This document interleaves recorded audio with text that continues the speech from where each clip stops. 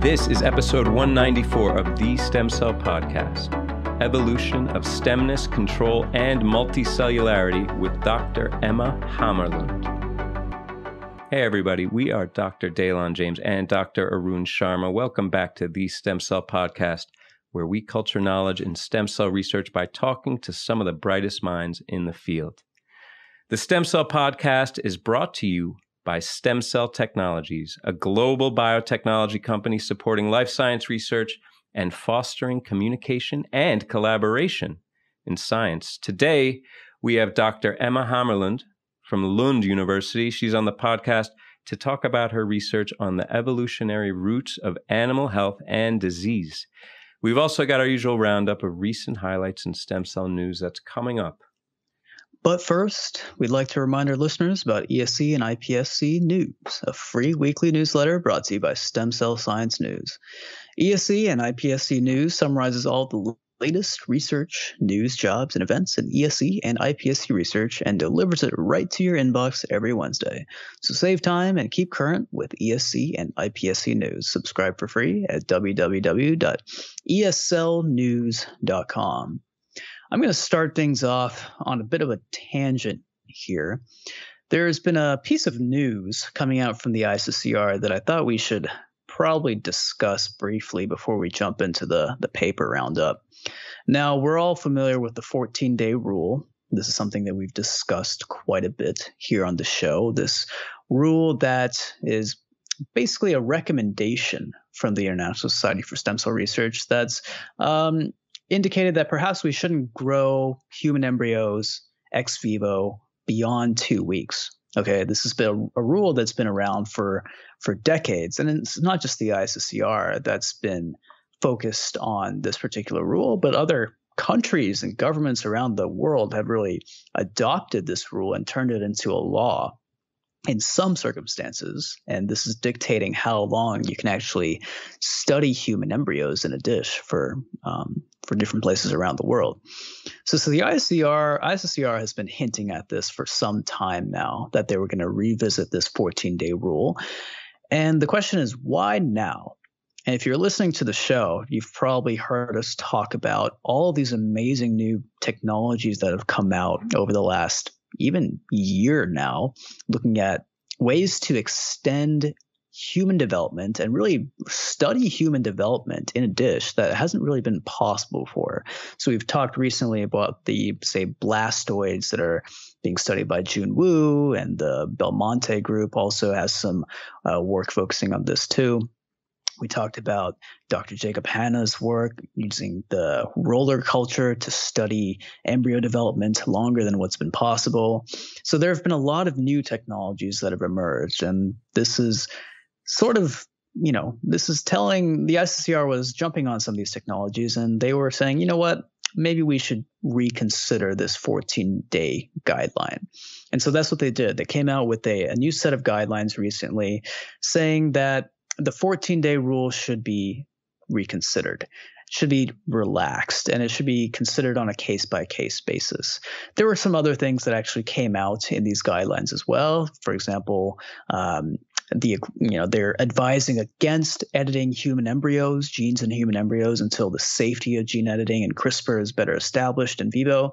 But I think the real focus is this relaxation of the 14-day rule. It's not a regulatory body, the ICCR. They're recommending guidelines, but for a lot of instances, what they say goes. So this is a big piece of news.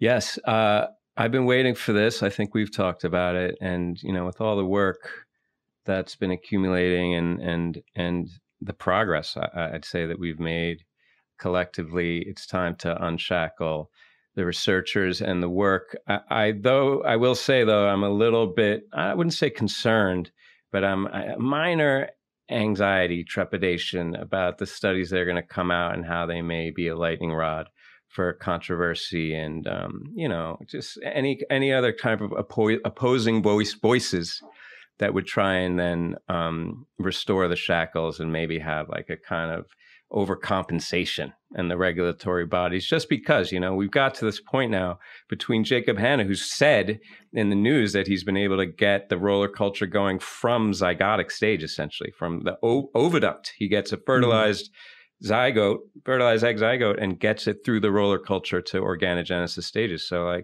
when you hear about that, and then you hear about the blastoids, it's hard not to imagine the idea of, in the entirety of gestation, take our early stages at least to the critical stages where you get primary germ layers and their derivatives. It's hard not to picture that happening ex vivo and guaranteed to stimulate some controversy. So we'll have to wait and see. But generally, I would say this is a great piece of news, and I can't wait to see. In the years to come, the type of science that's going to follow from this declaration.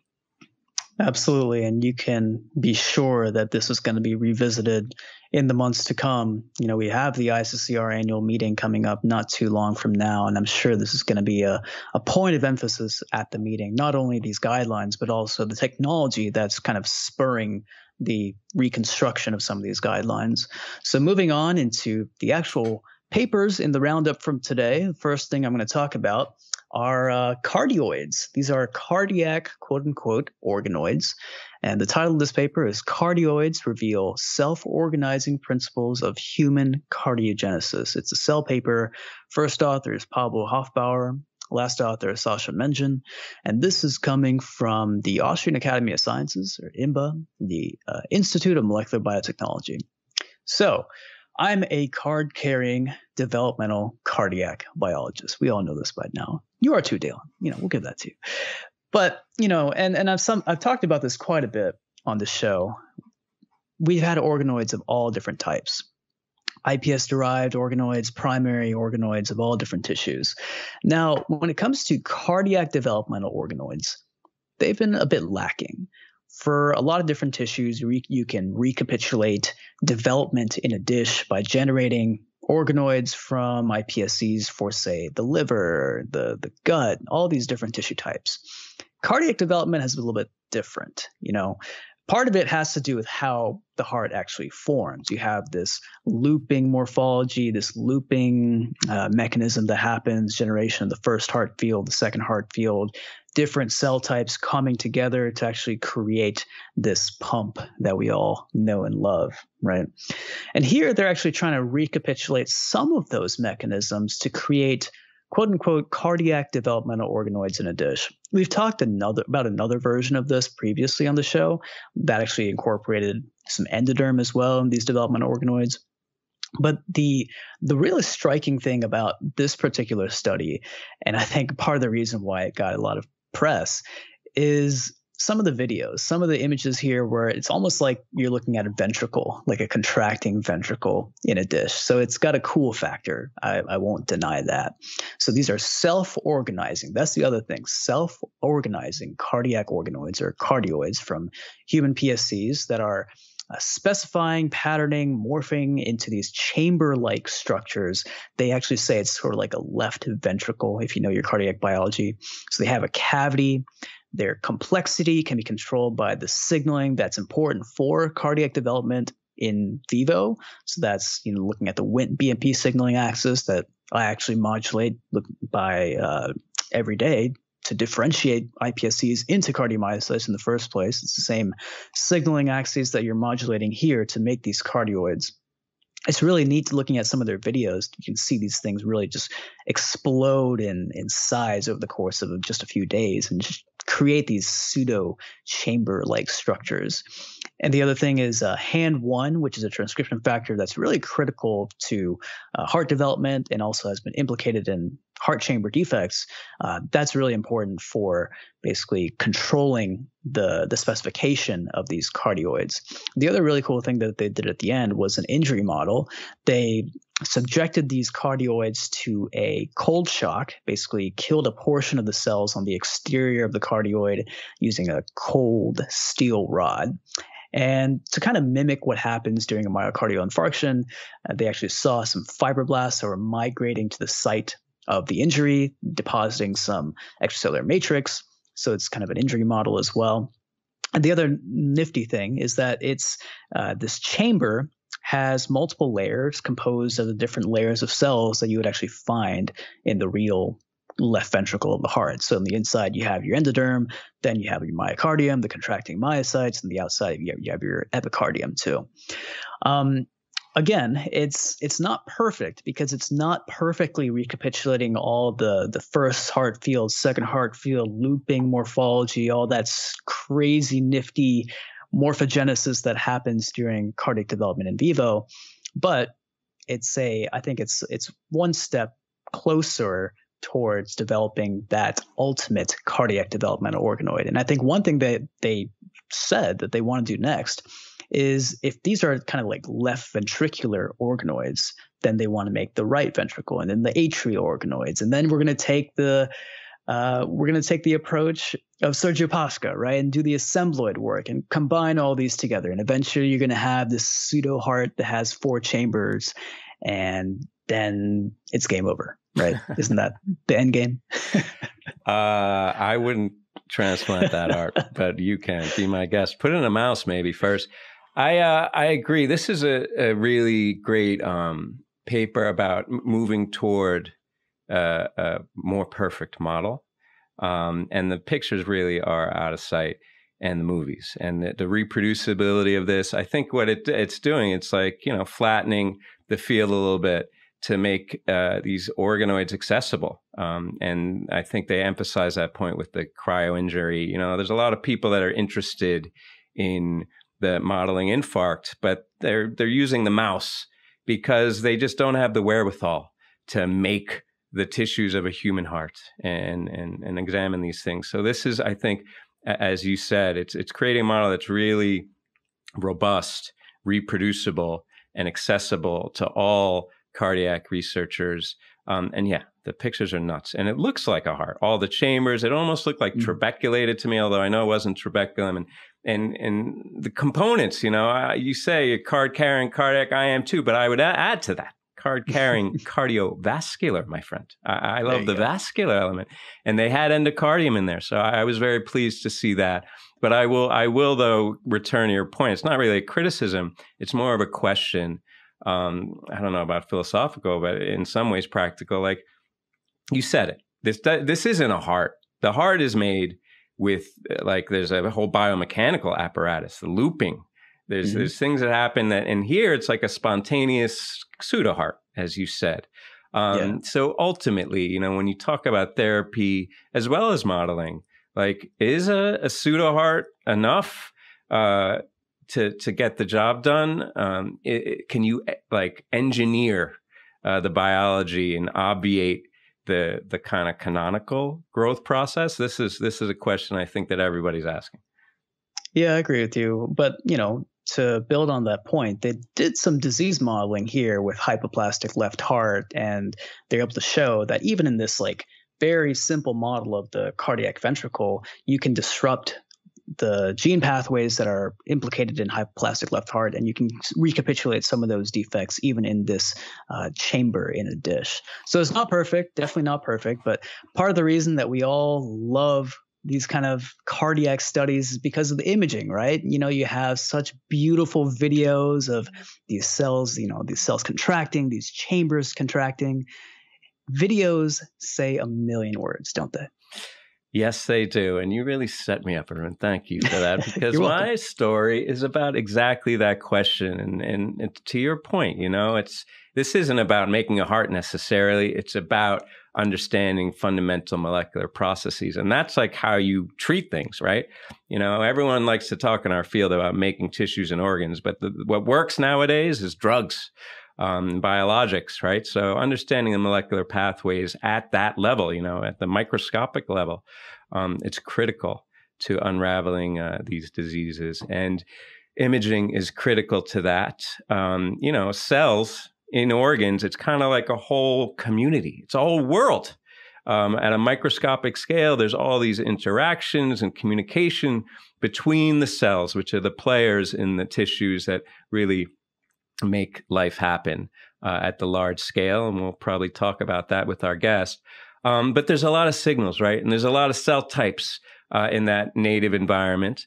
And it's dynamic, right? The biological processes are action, right? There's nothing static about it, but we kind of look at static pictures and try and infer, because it's hard to reconstitute what goes on, to make life happen or make these physiological processes, recapitulate them in vitro or even ex vivo, taking the thing out of an animal and have it continue ex vivo. That's tough because it's hard to look at it. At the microscopic scale, using the tools we have to see proteins with fluorescence in particular, to see biological processes with light and fluorescence, it's tough.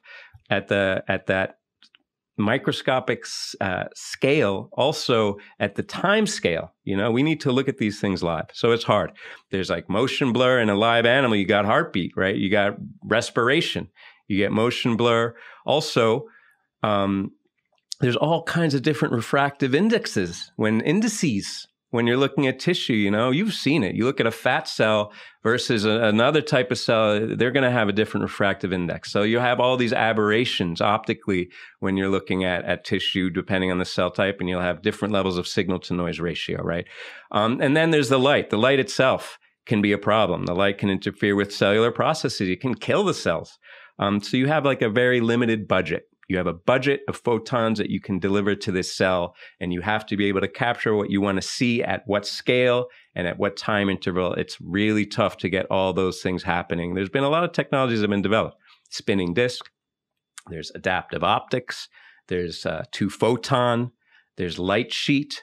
All of these advances have kind of tried to coalesce multiple elements into one and to optimize, but there's always a trade-off between resolution, speed, signal-to-noise ratio, and the health of the sample, all right? This is known, even though that's 4 things. I didn't know this. This is kind of nifty. It's 4 things, but it's known as the pyramid of frustration. That's what the microscopists have named it. It's a nice name. I like it. But frustration no more, right? Because thanks to the efforts of Jingtao Fan, Li Yu, and Kyunggai Dai at Tsinghua University in Beijing. That was a mouthful, but I think I pulled it off. They came up with this thing that combines a lot of elements, all right? It combines the AO element, which is the adaptive optics, right? In this long acronym, it's kind of ridiculous, called Digital Adaptive Optics Scanning Light Field Mutual Iterative Tomography. And they call that Dow's limit, all right? And it's all kinds of physics and optics and stuff that I really do not understand. You just got to look at this paper, though, if you're into that. And if you're not into that, look at the paper for the movies because they're nuts. They looked at a bunch of things to demonstrate the power of their technique. And it was always side by side, looking at this versus like light sheet or light field or whatever they had as a comparison. And they got this effectively using the Dow's limit. They got high speed, high resolution in 3D. They got like volumetric. And they use this wavefront correction element that I don't understand. You should look at it. And all this to engender really high signal to noise with very low phototoxicity. And it's like a relatively compact system. The thing doesn't fill a room, right? And using this, they could get volumetric imaging across 225 by 225.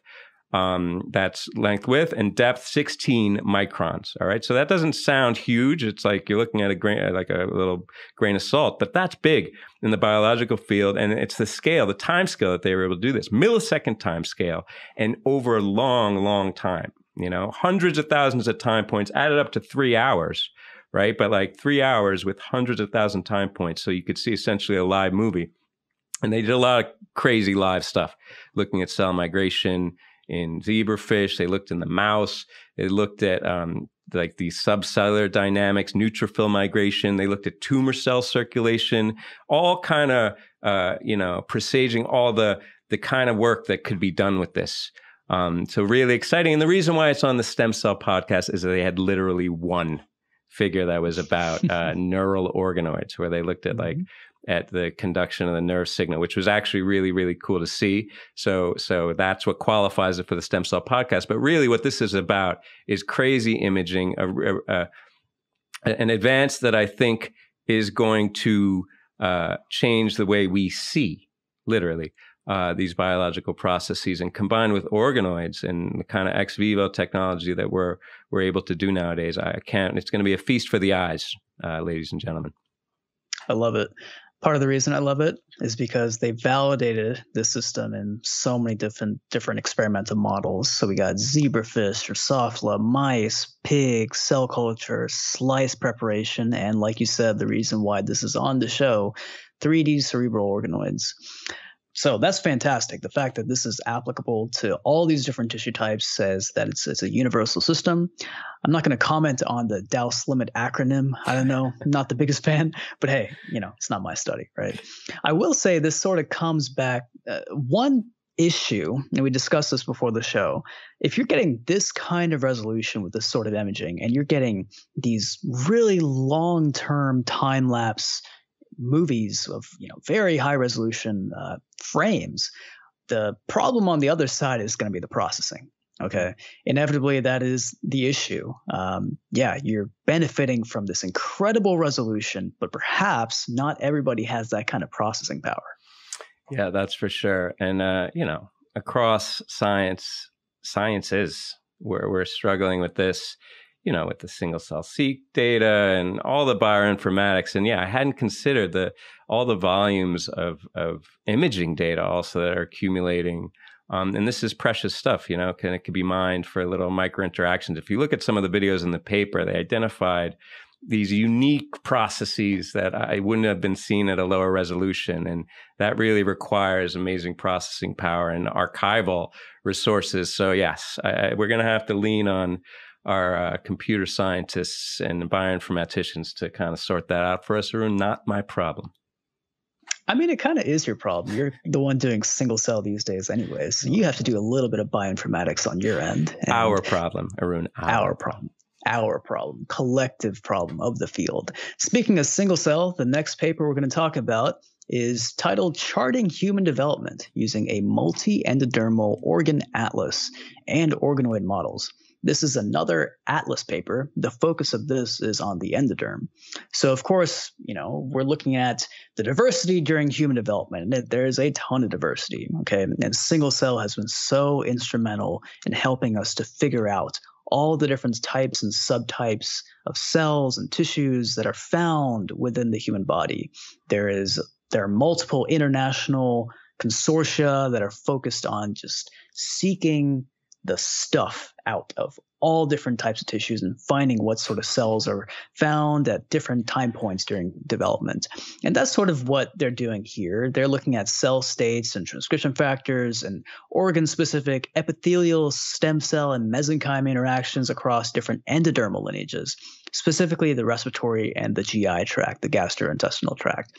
Now, it's not just a single cell paper. It's not just an atlas paper. And part of the reason this is on the Stem Cell podcast is the other element. This is also implementing the atlas as a tool to compare and benchmark human pluripotent stem cell derived intestinal organoids, HIOs, which we've talked about a few times on the show. So they want to benchmark these HIOs to the real deal and say, how close are they to real intestinal tissue that's found during development? And they're showing that indeed, even these rudimentary pseudo tissues that we call organoids, they're still recapitulating the different cell states that you would find during development. And they're actually using these HIOs to reproduce the molecular dynamics of how the intestinal epithelium and the mesenchyme are actually emerging.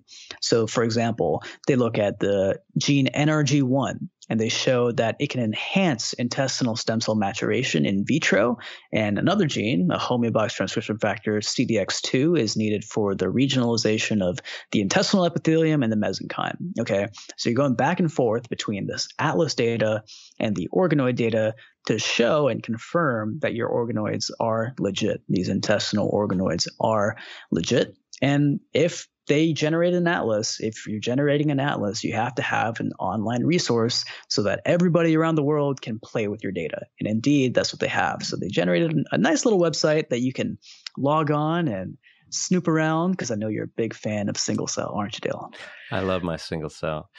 And I love that this whole era of the data sharing for single cell, it is actually pretty great because it's like you can do all these experiments without ever picking up a pipette. Or what you can do is you do your own experiments and then you have all this complementary data. I can't tell you how often, right now I'm looking in the ovary at endothelial cells, for example, and they just, because they popped up and I'm like, oh, okay. There's the endothelial cells that are in the ovary. Let me pull every endothelial cell off the internet, off Geo, and see what are the differences for my endothelial cells. And it's right there. It's novel information that you didn't know was right in front of you. So I have to say, these resources, while they may seem very vanilla, are foundational and critical to future studies, and also offer fodder for any researcher looking at how the HIO data set might compare to their own. Hats off to this group. It's a lot of work. I think they had something like 10 aborted fetuses or something, and comparing that all. The one thing I think is funny is that they have all this primary material from all the aborted fetuses, and all the organoids are made from a single stem cell line, H9, which is not to take away from the work, because H9 is like the stem cell line, but it's just a testament to how much science has been built on this one stem cell line. It's really amazing. If they could give a prize to a cell line, this is the cell line that should get it. It is the workhorse line in our field, and I definitely do want to acknowledge the group doing the work here. This is J. Gray Camp from Basel, Switzerland. Also, first author is Chun-Hee Yu. And yeah, you're absolutely right. That is the workhorse of our field, and it has been for a long, long time. I do want to talk about one other thing, though. You brought up we discussed limitations with data, even in the previous paper. I think this is perhaps going to change the way we do training in biomedical research, because at this point, thanks to papers such as this, there is just an unbelievable amount of sequencing data that's out there. You have all of these different atlases. Now you can, in my opinion, never even touch the wet lab.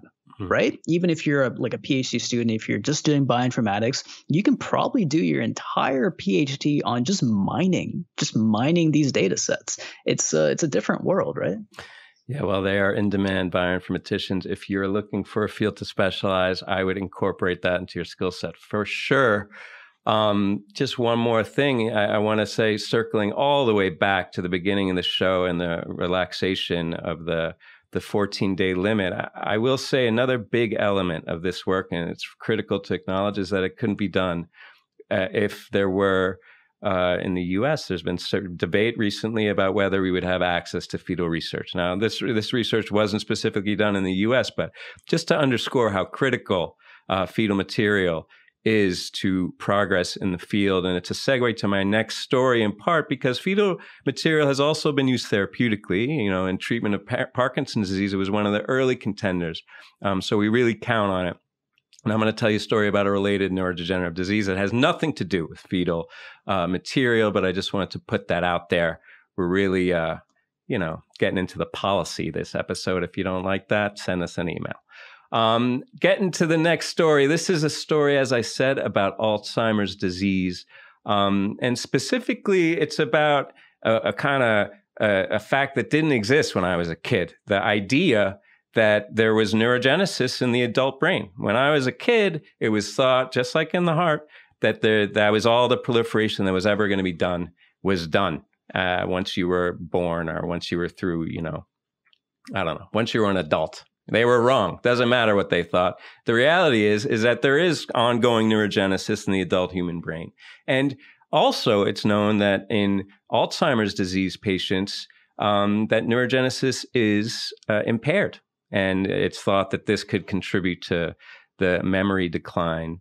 And specifically, the neurons we're talking about are born in the subgranular zone of the dentate gyrus, okay? And these neurons have been implicated in a lot of things, including memory, pattern separation, emotional control, cognitive flexibility, amongst other things. Specifically, pattern separation is an important one for AD, right? Because it's a memory function that enables the separation of similar representations into distinct non-overlapping memories. It's essentially how you order events. And this is what gets disrupted in some AD patients. Therefore, everything kind of falls together, collapses on itself. One big memory, or lost memories. And this process, pattern separation, has been linked to the adult hippocampus, and specifically neurogenesis in the adult hippocampus. So there's impaired performance in pattern separation tasks, just mildly impaired with patients who have mild cognitive impairment, and then that progresses with late stage AD patients. It's like gangbusters, right? And interestingly, there's more neuroblasts in the dentate gyrus of patients antemortem. So if you look right after they die, in patients who have mild cognitive impairment, they have more neuroblasts than patients who have full-blown AD. So for all these reasons, there's this idea and link of neurogenesis in the adult hippocampus that may be linked, and the dentate gyrus specifically, to the progression of Alzheimer's disease, and maybe potentially therapy. You could target that, right? But the problem is that we don't really understand the molecular mechanisms that are involved in adult hippocampal neurogenesis, right? That said, previously, Evgenia Salta from the Netherlands Institute for Neuroscience, she previously had shown that there's this MIR132, that regulates the timing of cell cycle exit, and proliferation in neural stem cells in the spinal cord. Okay, so kind of far afield, but because it had something to do, and also because MIR has also been implicated, MIR132 has also been implicated in the progression of Alzheimer's disease, or it's like low in Alzheimer's disease patients. This was all a strong rationale for looking at the role of this microRNA in patients with Alzheimer's disease. And what Dr. Salta's group found was that, yes, indeed, the MIR132 consistently downregulated in Alzheimer's disease patients in material. And what they showed that when you overexpress it, or in mouse models, they showed that it has a cell-autonomous pro-neurogenic effect. And using a couple of different mouse models of Alzheimer's disease, as well as cultured human primary material, neural stem cells that they got from patients, they showed that adult hippocampal neurogenesis is directly affected. So it goes wrong when AD comes into play. And if you replace MIR132 in these mouse models, not in the humans, obviously, you can restore the neurogenesis in the hippocampus, and you can mitigate the memory deficits. So it's a nice, on the one hand, it shows that neurogenesis in the hippocampus is relevant. It shows that MIR132 is relevant, and potentially it offers the idea of targeting MIR132 therapeutically to try and mitigate the neurodegeneration in Alzheimer's disease patients. So, a pretty big study, cell stem cell, not for no reason. A lot of implications for this. We'll have to see what comes down the pipe in terms of like delivery. How do you target this or mitigate the loss of neurogenesis in Alzheimer's disease patients by looking into this pathway? We'll see. Yeah, it's a fantastic piece of work. I do want to bring back to the limitations really quick, since technically I am in an Alzheimer's research lab in Clive Svensson's lab, so I absorb some of this information through osmosis. So hopefully he's not listening to the show right now. Sorry, Clive. But limitations of the study. The mouse model that they're actually using here is a familial mouse model, a model of familial Alzheimer's. And it makes sense. You're looking at specific mutations, right? But there's a whole other subset of Alzheimer's in the sporadic cases, right? I don't know how applicable or translatable some of this work would be to that subset of Alzheimer's. But you're absolutely right. It's a part of it is understanding the changes that are happening in neurodevelopment, and also the changes that are happening in this field. Like you talked about, when you were a kid, you had no idea that the brain was continuing to grow and neurogenesis kept on happening. So take care of your brains, folks. They are still dividing. They are still growing, even if you're an adult. Yes. I think that's true. It's hard, obviously, a mouse model, it has to be genetic, right? So they didn't really have an alternative. I wonder if the patients where they see the mere 132 correlation with disease progression, if that's in the familial or the sporadic, because, it's sometimes in science you connect the dots, right? And because you're fundamentally limited when you're working in the brain in humans, in a disease that has, late onset. I mean, that's a pyramid of frustration for you. I'll tell you that much. But you do what you can, and these guys have done, I think, a great job. A little bit outside their expertise. Evgenia, you're moving into the brain. You're welcome. I can't wait to see what you do next. Moving on to the interview with Dr. Emma Hammarlund. Before we get into that, though, I have a quick message from STEMCELL Technologies.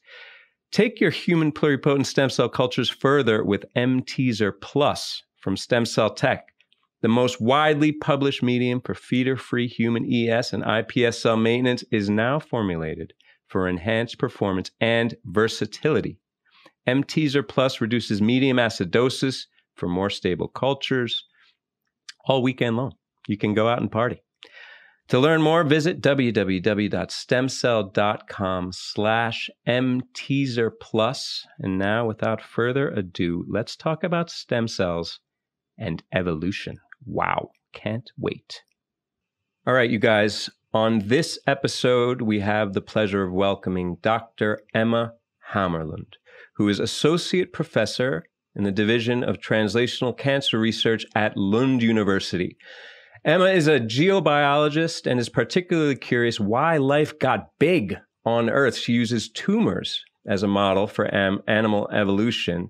Her lab aims to unravel key components behind the rise of both multicellular life forms, such as animals and plants, and tumor multicellularity within animals, in order to advance our understanding of animal origins and develop approaches to disrupt tumor growth. And here's the thing, her lab uses both geobiology and tumor biology to explore the evolutionary roots of animal health and disease. And that's why she's such an exciting guest to have on the show. Thank you so much for joining us today, Dr. Hammarlund.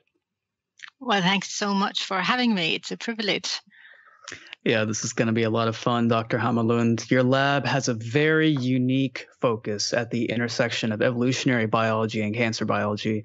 And in particular, you focused on how we can use cancer tumors as a model system to actually study how multicellular animals have evolved. It's not a connection that I've actually made before in my own mind, but now that I think about it, what is a tumor if not a unicellular organism trying to become multicellular as quickly as possible, right? It's evolution on an accelerated time scale. That's one way to think about it. So tell us a little bit more about actually using cancer tumors as a model to study evolution, and in particular, how you made that connection and decided to study it in the first place. Well, that's a good question, and the answer might be a bit long, but I think, as you say, we don't make the connection, but when you think about it, they definitely cancer cells do that transition back and forth between they leave the multicellular sort of organization and they go into a more dyskaryotic state and then can actually form multicellularity again. And of course, it's not a beautiful kind of multicellularity. It's not an organism. It might not even be a proper multicellularity, more like a herd behavior, but they do it all the time, as you say. They're hugely successful, and I would dare to say it's one of the most successful transitions to multicellularity that Earth has ever seen. Because on the nice version of multicellularity, it's actually just plants and animals and fungi that ever made it. And Earth is 4.5 billion years old. So it's apparently not that easy to make the transition from one cell to multicellularity, and tumors do it all the time. And I, of course, been trapped in the oxygen paradigm, thinking that high oxygen is a trigger for animal life on Earth. But you never heard about a tumor only, appearing in really oxygenated tissues. It's sort of the opposite there. So when I realized that we can listen to tissue and specifically study this sort of transition in real time, thanks to cancer cells and tumors, I thought we had a well of information that we can sort of dig from, how that transition actually happens, what cellular capacities are involved. So I think to begin with, I was thinking I could gain from tumor biology, but now I actually think that tumor biology can also gain from knowing a bit more of what's happened in the past, what's normal, in evolutionary sense. Mm-hmm. Yeah, from when I hear tumor, being trained as a stem cell biologist, one of the early lessons in pluripotent stem cell biology, at least, is that you get teratomas, right? You get these disorganized growths of all the different tissues, and that's quite different from like a malignant tumor, cancer cell. While cancers arise from genetic transformation much of the time. Teratomas are like karyotypically normal, right? But they're just this cell of great potential in an aberrant niche, and therefore they undergo this disordered differentiation. So I can see how competition between cancer cell clones is kind of like in miniature, a nice model of evolution.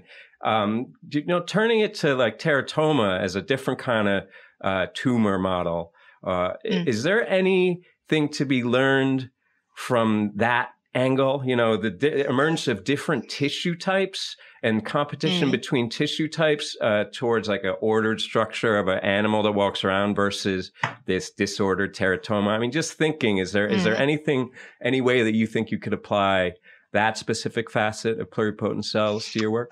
For sure. I think that's a good idea. And that's that's neighboring using organoids, I guess. If you actually have organoids that are non-transformed also, you can study how they interact with each other. And for my question, I'm of course interested in how stemness can be achieved when there is oxygen around. And that would be a perfect thing to study in organoids or even teratomas.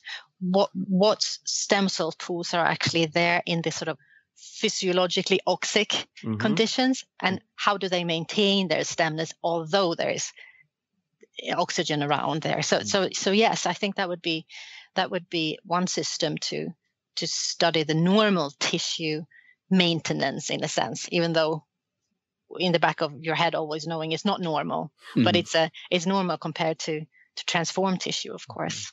Right. And oxygen is really critical for stem cell function. And it's no secret that a variety of stem cells enjoy hypoxia, since these low oxygen conditions actually help maintain the stem cell function. And a lot of folks actually grow induced pluripotent stem cells in hypoxic incubators or resort to using hypoxia while making iPSCs during the reprogramming process. And of course, a really important set of proteins that actually regulates all of this, the hypoxic response, oxygen sensing in stem cells and differentiated cells, is the HIF family, the hypoxia-inducible transcription factors.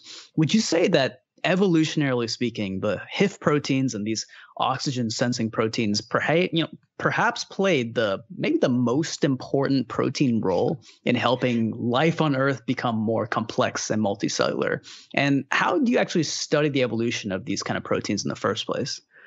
Oh, that's a very good question. And of course, I would claim for the moment that HIF might have been one of the most important sort of innovations that allowed animal diversity to really kick off.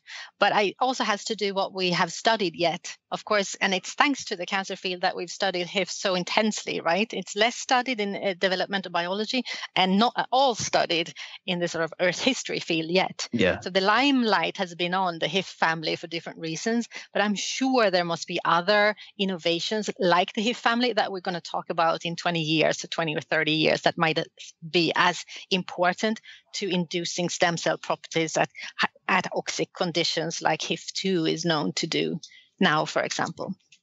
And what we've done is follow back sort of into the phylogenetic trees of animals to see if that makes sense, if HIF is animal specific. And it turns out to be, at least HIF1 alpha is basically animal specific. The really primitive ones like sponges and ctenophores doesn't have HIF1, but those were not those were not the ones that really diversified in the Cambrian explosion. Those are the animals that we call bilateral animals. So insects and mollusks and crustaceans and all those ones really diversified. All of those have HIF1, and you can argue that HIF1 alpha was critical for them to be able to switch on and off metabolism. For example, we also know from nematodes that HIF1 alpha is extremely important to tolerate sulfide, and sulfide is present in all of the sediments where animals live today and where the Cambrian explosion really kicked off. So I think there could be many lines of evidence to suggest that HIF1 alpha was extremely important to be able to live in conditions where chemistry fluctuates. And it really does fluctuate all the time. If you want to live close to the shelf or, the surface of the ocean, where there's always some carbon raining down, which is going to create anoxia. You have sulfide coming up. You have if you want to live where the food is on Earth, you want to live in conditions where also chemistry is changing all the time. And that's probably not that easy for a primitive multicellular organism, unless you have something like HIF1 alpha that can switch that can register and respond to fluctuations. But it's interesting to see also that HIF2 alpha, which we think is one of these sort of excellent tools to maintain stemness at more oxic conditions, or let's say less hypoxic conditions. That one is vertebrate specific, and it actually comes into the sort of vertebrate evolution before EPO, which makes perfect sense that you first need to have control of your stemness at oxic conditions, and first thereafter you can flush your system and your tissues with loads of oxygen. So you can actually see that. So that makes sense that HIF2 was in place first, and then you have really efficient sort of oxygen carrying blood system. Yeah, I mean, what's amazing for me is we get it, evolution in stem cells, right? Because we have to understand it before we get to our expertise. But I really have not thought about the eons. I mean, we're talking about eons, not just like evolution. We're talking about global atmospheric change, right? The changes that were going on, that these animals were reacting to, were fundamental and global. And it's not just the proteins, right? The HIF1, HIF2, but also the systems, right? The cardiovascular system is critical adaptation to living in a world breathing air, right? And that's part of your major interest. How do animals get big? How do you scale? You got to distribute all the gases. You got to clear all the toxic metabolites. That's a prerequisite, right? So with so much focus now in stem cells on organoids, you alluded to it. We're looking at organoids and their ability to replicate all the complexity of tissues. But there's also this appreciation that they're not vascularized, right? They're not really akin to their correlates out there in nature.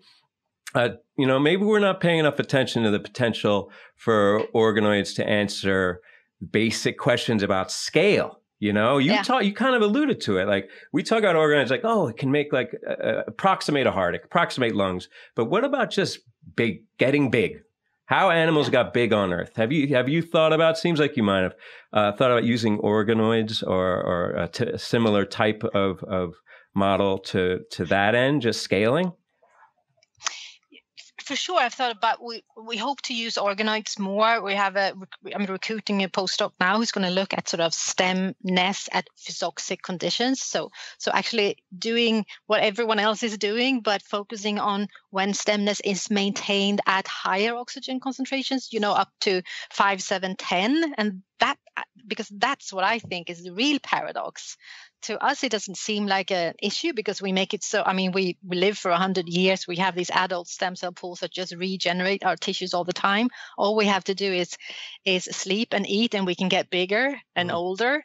But from an evolutionary perspective, I think it's remarkable. No other animal, no other organism than vertebrates get this big and live this long in oxic conditions than we do. And insects, for example, are described as a very sort of successful animal group. They make so many % of all animal diversity. But if you think about it, the majority of their life, they're actually larvae. And those larvae are living in hypoxic conditions. They can live for, 8 years, or like this cicadas in the eastern US. Now they live for 17 years in the soil, like half a meter down, and then they go up and breed for a day or two. So we think of the adult insect as the insect, but the major life as an insect is actually like a larvae somewhere where it's hypoxic. So I think the organoids are interesting partly because they are not vascularized, and that is described as a problem, but actually for the evolution of multicellularity, that was the case. The big, as you say, the first organisms were not vascularized in the sense we think of, red blood cells today. So how does that actually work? So it means that it actually must be lower in oxygen inside. And I'd like to follow that. I have these beautiful microelectrodes, which are 5 micrometers at the tip, that we can sort of insert in any kind of tissue or setting and actually measure what oxygen is like. And I'd like to know that. But as I said, I'd like to focus on where we have stem cells, where it's also slightly oxygenated. I think it's a fascinating paradox that hasn't been appreciated yet. We think of cells coping with hypoxia as remarkable, but I think it's remarkable that cells can cope with, at least stem cells can cope with higher oxygen. Even vascular plants have their stem cells in a hypoxic niche. Right. We have some of our hematopoietic stem cells in the hypoxic niche. But what about the oxygenated setting? It's the same in the cancer field, actually.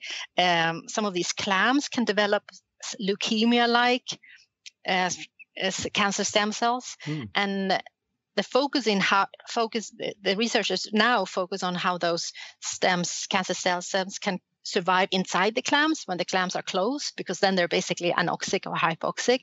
I think the opposite is the most remarkable. How can those cancer stem cells survive in the ocean, where they're actually transiting over an oxygenated phase? And the same for circulating cancer cells that maintain cancer stemness, even though they're flushed around in a really oxygenated vascular setting. That's the paradox.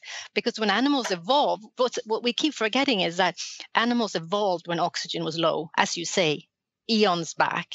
It's about 500 million years ago. And even though in the sort of Earth history field, we fight a lot of how high, if someone actually finds this increase of oxygen in the Cambrian that everyone's looking for. I was also looking for that during my PhD and postdoc. There has to be evidence for increased oxygen around the Cambrian. We don't see it. It's basically a flat line, but everyone's still looking for it. But even if we're fighting of who has that sort of smoking gun, the evidence of that smoking gun, we all agree it was way, way lower then than it is today. So our estimates can't say exactly, but we can sort of bracket the concentrations, and they seem to have been at most 5%, maybe a little bit higher, maybe a little lower.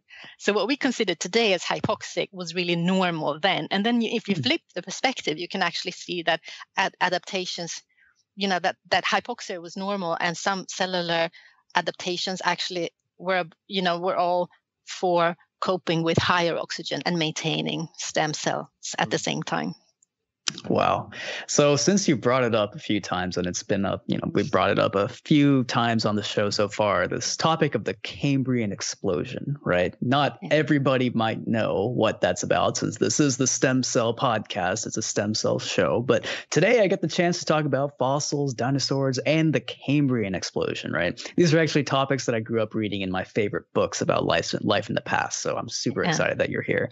And indeed, kind of like just what happens with stem cells, multicellular life on the whole has undergone these cycles of growth and decline, like what we're talking about here today, perhaps most vividly marked by events such as the Cambrian explosion of life, where there's just a huge number of multicellular life forms that emerged, not overnight, but a very short period of time in the grand scale of the eons of life, right?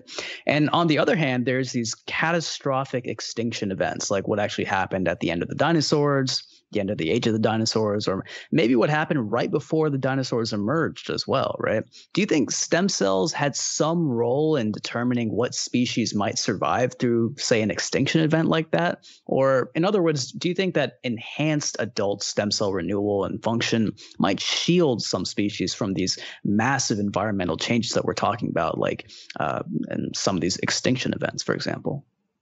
I think that those are really good questions. And I do think for sure that stem cell capacity that differs between animals, and I would say they differ the most between invertebrates and vertebrates, that has defined how those big animal groups have evolved over time.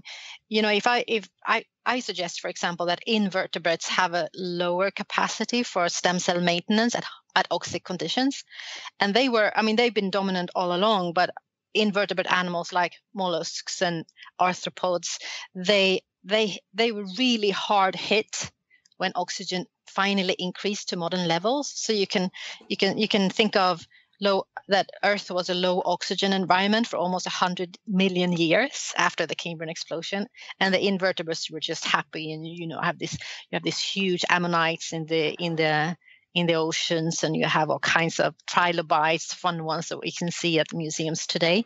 But eventually oxygen increased to 21%. And I would predict that invertebrates that did not have a way to maintain their hypoxia and their stem cells inside were hardly hit. So that's one of the projects that we're looking into. Can we see that the survivors were the ones that could have internal hypoxia or phases of hypoxia and therefore survive in a more and more oxygenated environment?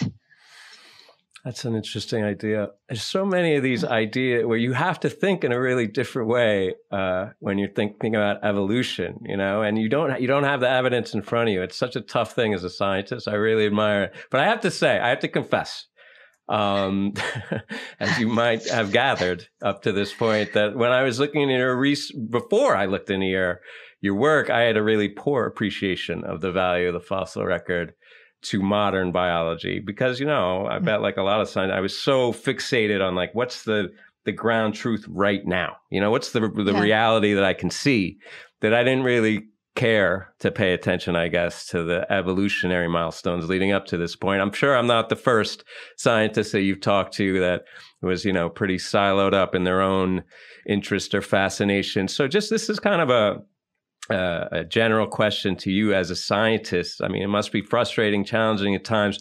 How do you convey your work, your interests, your fascination to people like me in a way like you're doing right now? How do you do it so that we get it, so that it fits all together and we can say, oh yeah, that's why now I'm interested in the evolutionary history and this relationship to stem cells? How do you do it? Well, it's taken me some time to see where the sort of curtain falls down of the different audiences. I know, for example, when I talk to geologists, I see that they just zoom out as soon as I mention stem cells. They think that has nothing to do with them. So now I've known that this is one of those so-called concept thresholds. I have to stay for a bit. I have to call it out. And I have to say, okay, you might think this has nothing to do with you, but I'm going to give you a 101 on stem cells, and it's just going to take 5 minutes. Then I can sort of keep their attention for those 5 minutes and actually show that they have, as many cells in the body as there are stars in the galaxy, and that they exchange as many cells in a year, and that exchange is thanks to stem cells. If I manage, to capture them for those few seconds when they think they shouldn't listen, I can maintain their interest, that they actually matters to them. And it was actually the same for me. You say you don't know that much about evolution, but I had no idea about stem cells like 5 years ago. I had no idea it even had them, that I exchanged all of this sort of epithelial lining in the intestine, 2,000 times. I didn't think it mattered, so I didn't know either. And when it comes to the stem cell audience, I think I have a few of those hooks that I know matters. And one of them is, for example, to show that low oxygen has been the normal ancestral state on Earth for most of Earth history. And that we actually, sit up here at 21% and think that's normal. We think it's normal to be big. We think it's easy to be big. And then I show a couple of arguments saying that it seems actually quite hard to be big. It happens, big life diversifies really late in Earth history. We're really few, us who are big. And that we also have this paradox with stem cell, being built by stem cells who say don't like oxygen, but we need them to live in oxic conditions. It doesn't really add up yet. And then I think I can I can catch a few more from sort of your field to see that there are things we don't understand about. And thanks to actually looking into the past. Yeah, it's a tremendous skill that you have, and it's not an easy one to develop, this ability to transition from geology to stem cell biology back and forth and be an expert in multiple fields. And to say that you've only developed this expertise in the last 5 years or so, that's incredible. So congratulations to you. I mean, this is a testament to your ability as a science communicator. And I think that's something that we really stress here on the show is, how do you best convey science to multiple audiences? And I think you've got it figured out, Dr. Hammarlund. So congrats. And you've actually got perhaps the most unique research expertise of anyone we've had on the show for a really long time. And this conversation has just been so fascinating. You're a paleobiologist, right? You're somebody who actually studies the molecular biology of life living millions of years ago and how it's evolved and contributed to shaping the descendants here today, like all of us here, right? And so we've got to talk a little bit more about your training, since our listeners are in large part trainees and may not have an understanding of how you actually got to this point. So is a paleobiologist always something that you wanted to be, or is your passion for paleobiology and geology something that evolved, quote unquote, over time during your training? And if somebody wanted to actually follow in your footsteps and be a stem cell / tumor paleobiologist like yourself, what sort of training would you recommend for them? I'm sure it's been a tremendous journey for you. It is still a tremendous journey, a really fun one. And I think my advice would be to really, follow where you have the butterflies in the tummy, because that's, my uncle said you can't read biology and geology because you need to, study economics. That's where the jobs are. And I knew I would never study economics. So I just, took a chance. And I think that's how I've kept on going. I'm thankful that you say I have a unique combination of, a skill to discuss, to discuss between the different fields. But I don't think I'm not really an expert in stem cell or tumor biology yet, for sure. But I think I dare to be the rookie rather than being an expert. I dare to I'm okay with not being an expert. And I think that allows me to venture into different discussions. I'm not really afraid of not seeming to be the smartest person in the room.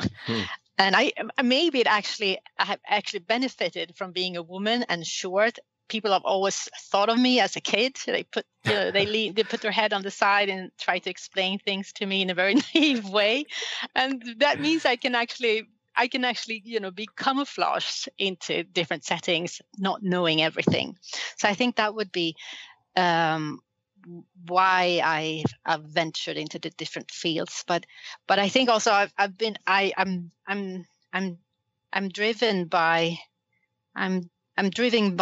always been driven by this question of how everything connects. Everything, like from the continents moving over the Earth's surface and how we live on them, where we come from, which is an interest all people think about now and then, where we come from, where we're heading, what's the point of everything. So I just took it a bit far to try and understand both the evolution of animals and now cancer, but it's all connected to our origins, basically. And geology is one place to start, of course, to understand where animals come from. But I've noticed that it's not enough. We can't ever resolve cause from effect. When we look at the rock record, we can, even if we look at the best, rock core of old sediments with fossils and chemistry, we can't say what led to what. Mm-hmm. We need to go back into the lab. And that's where biology, developmental biology, tumor biology is perfect. And I've noticed that you're welcome in most places, even though if you come with another training or another baggage, if you sort of join around a question, it doesn't matter if you're tall or short or geologist or stem cell. You just sort of unite around a question, and that's the beauty with science. I think everything else gets secondary. And I've been lucky also to get in touch with mentors that have taken the time to hear me out. Because a professor in tumor biology would have every right to say he doesn't have time to talk to me. But when I contacted one of them, he said, yeah, sure, I don't know what I can give you, but let's sit down and chat, and compare notes. And to him, it was an eye-opener to hear that animals evolved at low oxygen. And to me, it was an eye-opener to hear that we have stem cells and they are maintained at low oxygen, at least some of them. So It's a fair exchange, I guess, but I think you're a bit modest. You talk about your lack of expertise, but listening to you, what I realize is no one really has expertise. You're not born with it. You have an interest and you have our fascination, whatever you want to call it, and that becomes expertise, right? Because you're never satisfied with the answers that are there. You're always looking for the truth. And that is, I think, a measure of courage, right? Your expertise stems from your courage and you're a bit of a adventurous spirit, I would say. And that brings me to my next question. I wonder if that is like an element of geology and your scientific training history, just because it's what you see on TV. You talk about science and what you see on TV, geoscience, it's all about like the dig site. Archaeologists, geologists, they're like Lara Croft or Indiana Jones, and the people in the lab are, Poindexter with our beakers and our bow ties, and we're all a bunch of geeks. You got science in the Hammarlund Formation. You got science in the early Cambrian succession in Chengjian. I mean, that sounds badass. I can't even say the names. Is there anything to this notion of like the adventurer scientists in your own personal history? I mean, you're on the dig sites. Is it like boring quotidian and it's all in the imagination of the fiction writers? Or is there a reality to being out there on the dig site? Does it feel like you're like... Oh, yes. Oh, yeah. It's super macho, super fun. And it's, it's dirty and you have these sledgehammers and chisels and you need glasses to not get blind. And it's sunshine and you're sort of like frying you. And you get like one of the best field trips I've had was up at the northern tip of Greenland. You can basically look out to the end of the world. And we were there for 3 weeks and it gets really dirty and the kitchen looks like a mess. And it's just, a shower after those 3 weeks is like heaven. Of course, you're alive. It's beautiful to be a human person, to be human when you've been 3 weeks and you have rock dust into your ear bones. So yes, it's absolutely fantastic. And then you get home with a harvest that's so precious. It's actually rocks opening up with life in them. Evidence of a trilobite or a worm that nobody ever knew existed. And you give it some honor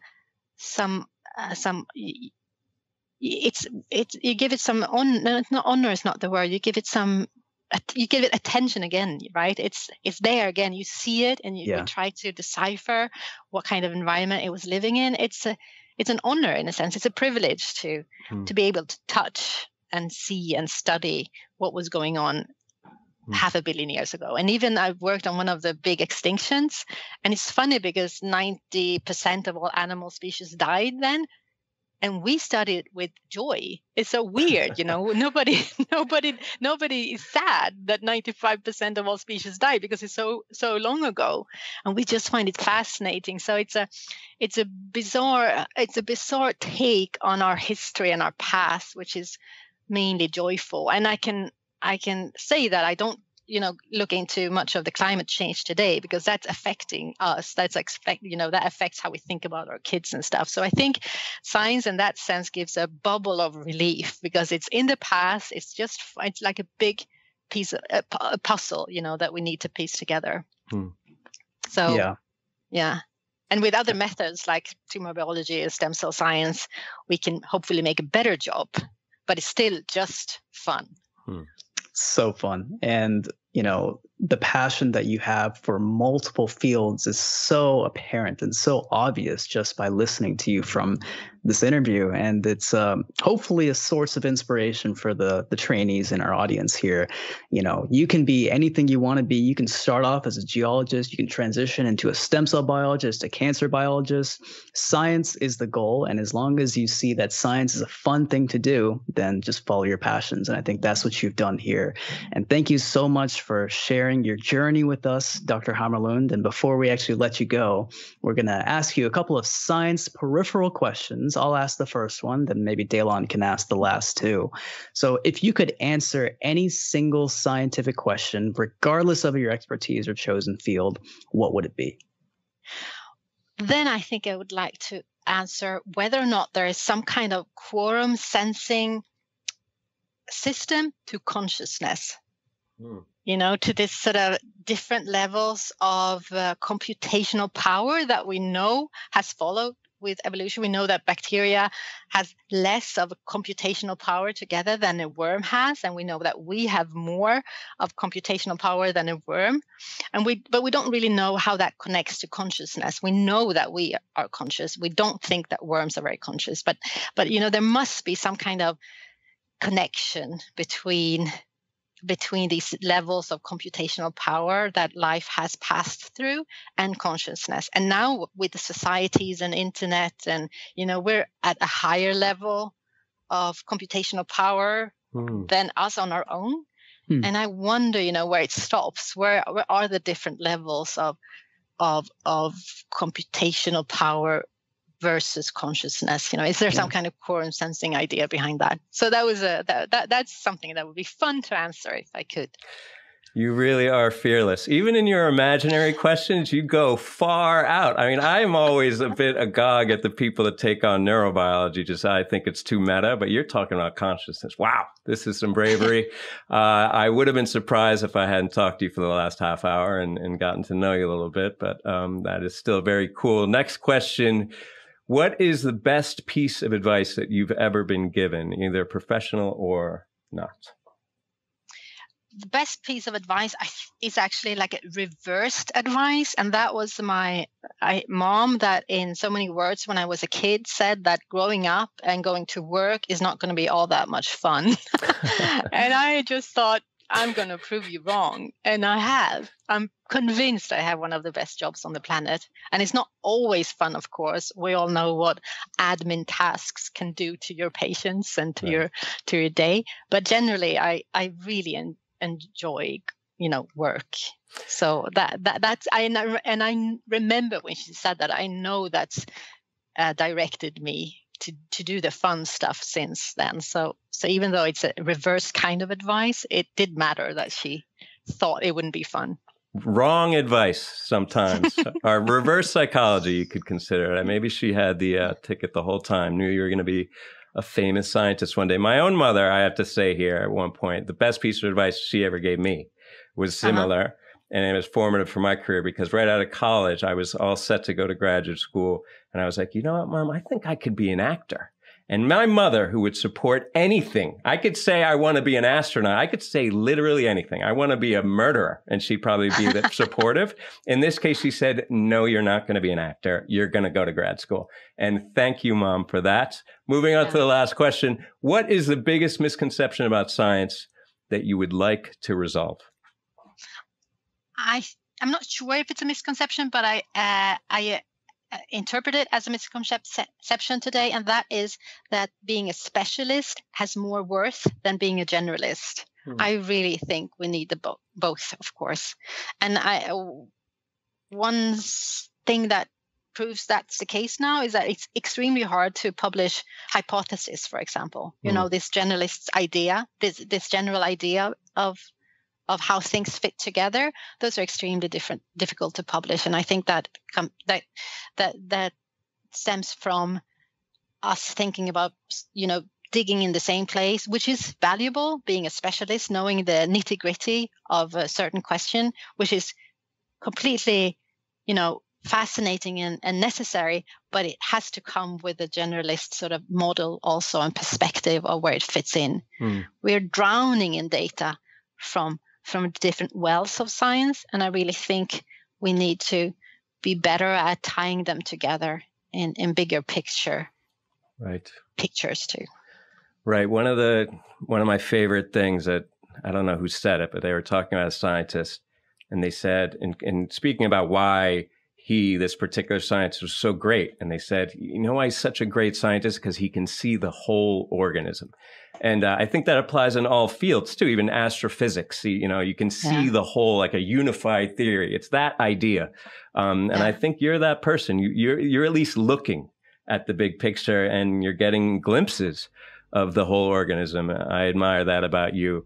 And your science and your work. And I'd like to thank you on behalf of Arun, myself, and the listeners for joining us today and sharing with us. Thank you so much. Well, thank you for having me. It was a pleasure to talk to you.